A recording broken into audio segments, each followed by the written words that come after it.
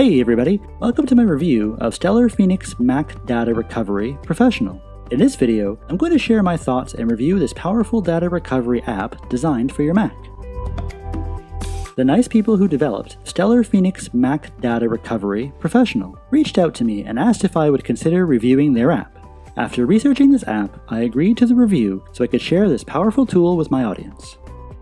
Stellar Phoenix Mac Data Recovery Professional is a tool you can use to recover critical documents, emails, photos, and videos from any storage media that is designed to work with macOS High Sierra and will work with many older versions of macOS and OS X back to OS X 10.6 Snow Leopard.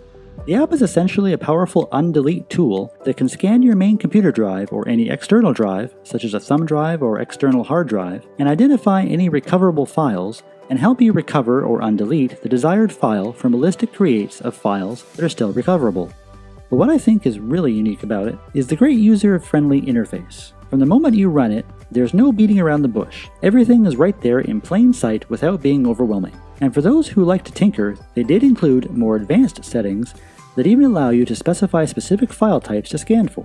But the default options are great and scan for everything, so most regular people won't ever really need to use those settings. To use the app, press the blue Next button in the lower right-hand corner, then choose the drive in question, then press Scan. Depending on the size of the drive and how many files are recoverable, the scan can take some time, so be patient.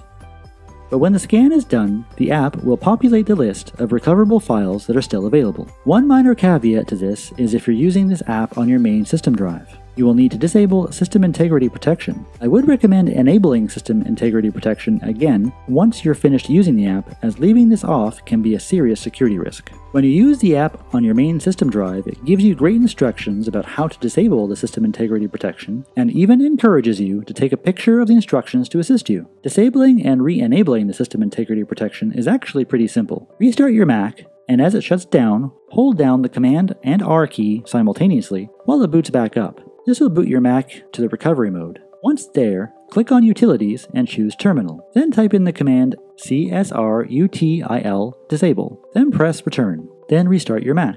Now you can use Stellar Phoenix Mac Data Recovery Professional on your main system drive. Once finished, I would recommend going back and turning the System Integrity Protection back on by restarting in the same fashion as before, and then going back to Terminal and typing in CSRUTIL enable, and then press Return and restart. It is necessary to turn the System Integrity Protection off for any undelete or data recovery app to work on the main system drive, as it directly accesses the operating system and file system in ways that most apps should not, but in this case is required, in order to undelete or recover files. Like I said earlier, this is a powerful app. This can come in really handy if you accidentally delete a really important file and then empty the recycle bin.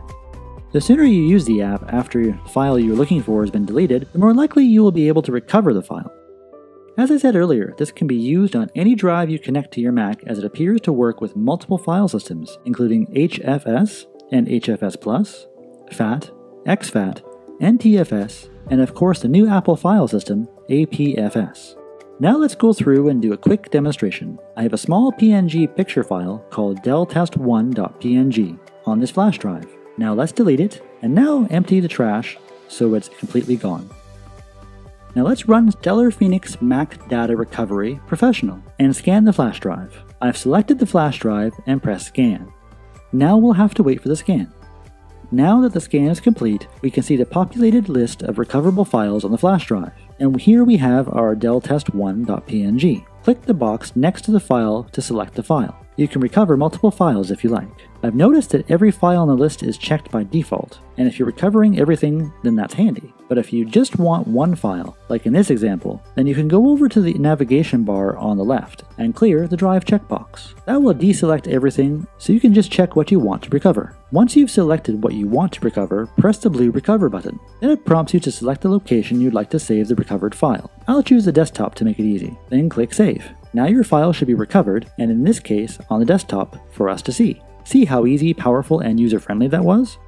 Another bonus feature of Stellar Phoenix Mac Data Recovery Professional is that it can also help you clone any drive to a DMG disk image file for backup. This is a great way to make a clone backup of your computer to an external hard drive. You can download a free version of Stellar Phoenix Mac Data Recovery Professional from their website to try out. But if you find any files you want to recover, you will be prompted to purchase the software, which is also available on their website and in stores like Amazon, Staples, and Walmart. I'll leave links to the official site and the Amazon purchase page in the description below if you'd like to check those out.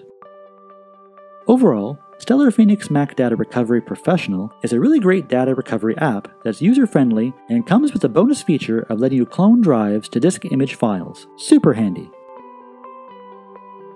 If you enjoyed this video or found it helpful, feel free to give it a thumbs up. And while you're down there, don't forget to subscribe to the channel for more tech videos, including tech how-tos, every week. As always, thanks for watching, and we'll see you in the next one.